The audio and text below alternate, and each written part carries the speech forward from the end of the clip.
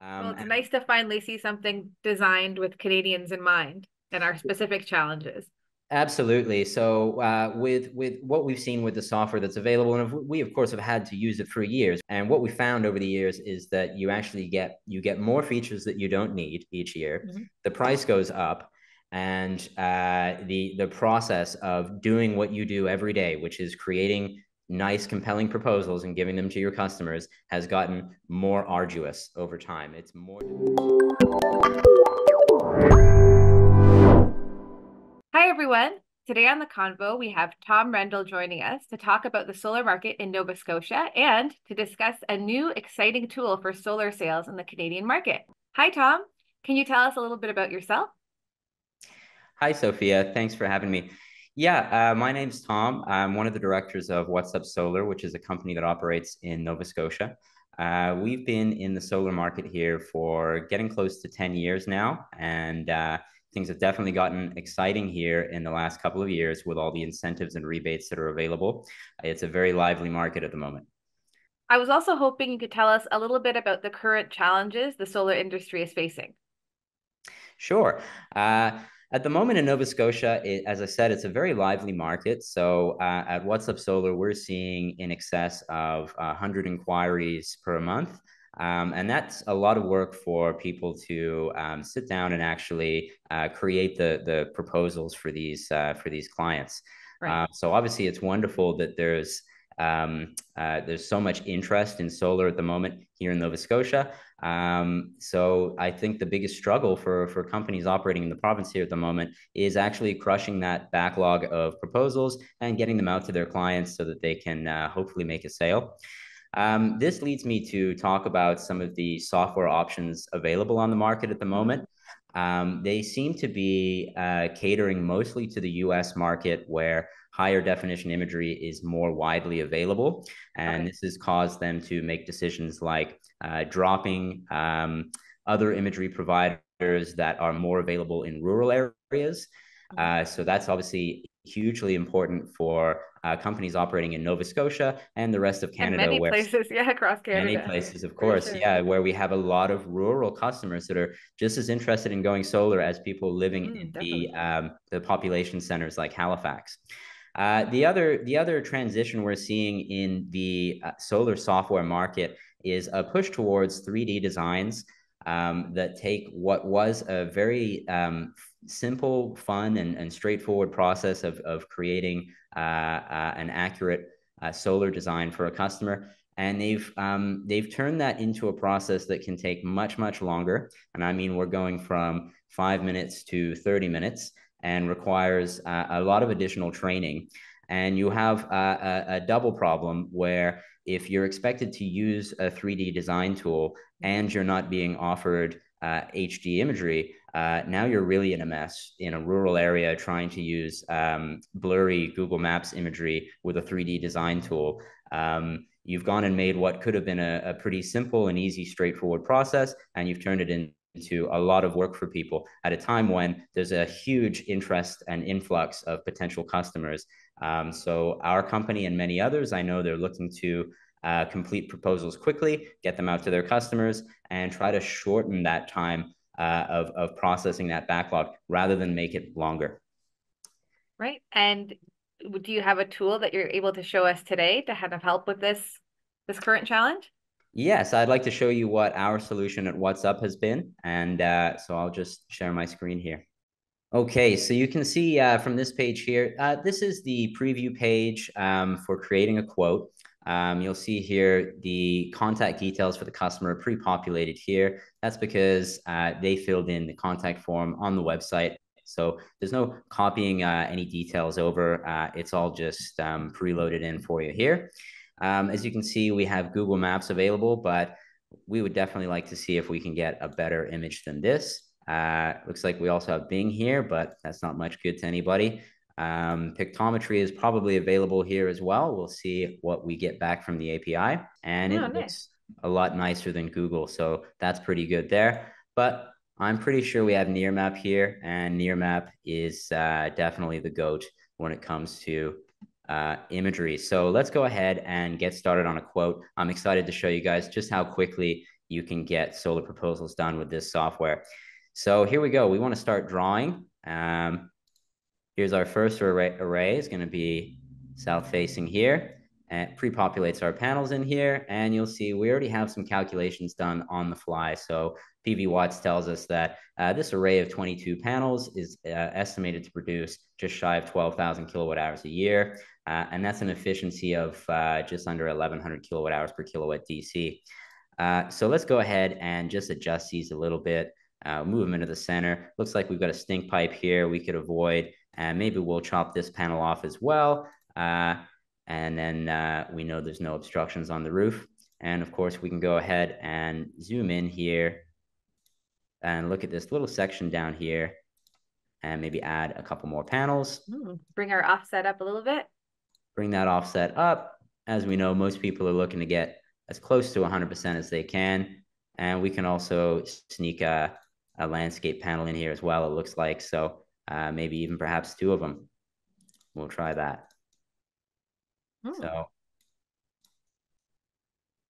So there we go. A couple nice arrays there. And we see we're getting pretty close to 100% offset. And we probably use the better parts of this roof here. So we'll go ahead and finish up the drawing.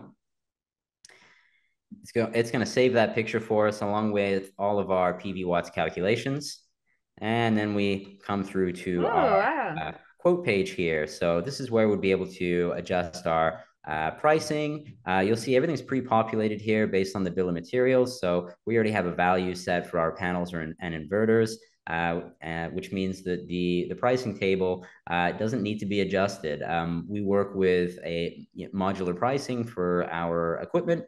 So it makes it very, very easy to just pre-populate your costs based on what you've applied to the quote. And you can also have incentives auto added as well. So everything is pre-calculated as soon as you come back from the draw page. This is where you would make changes to your utility. And of course, we have the customer details and notes here as well.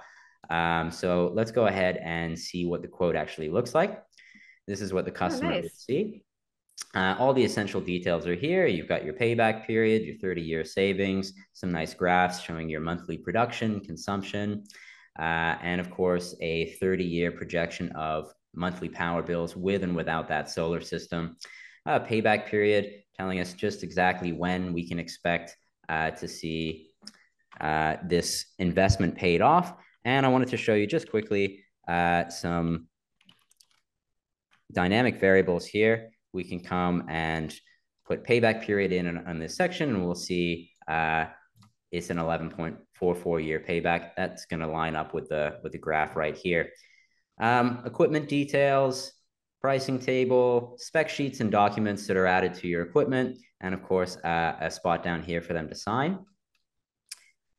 This is all very highly customizable. I want to show you that we can also jump back here and very, very quickly add in a storage option. So we're going to say sunlight backup plus storage.